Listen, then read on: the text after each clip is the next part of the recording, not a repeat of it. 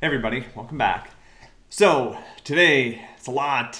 I was thinking as I recorded this, I love this new daily lesson format because when we can break things into these little bite-sized pieces. But today is a mouthful, and there's nothing to say other than sometimes it's a little lumpy. So there's a lot today.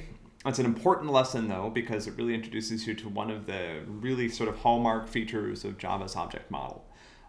Today's about inheritance. We're going to throw quite a bit of new syntax and some new concepts at you today. And it's going to all kind of like hit you like boom. But tomorrow, Thursday, Friday, we'll stop, we'll integrate, we'll practice. We're going to do some more object modeling. We're going to toss out a few new features and some new big words. But, on some level, this is something that we'll continue to practice with and practice with and practice with until you have a good grasp of it. It's not always the most useful way to organize the relationships between Java either. And we'll also be introducing you to some other ideas about how to do that a little bit later when we get to interfaces. But today's inheritance, I hope you enjoyed the lesson.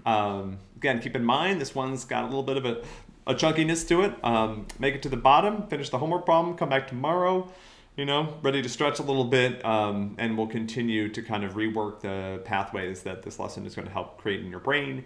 And I promise you that this is material that you will understand by the time we are done. Welcome back.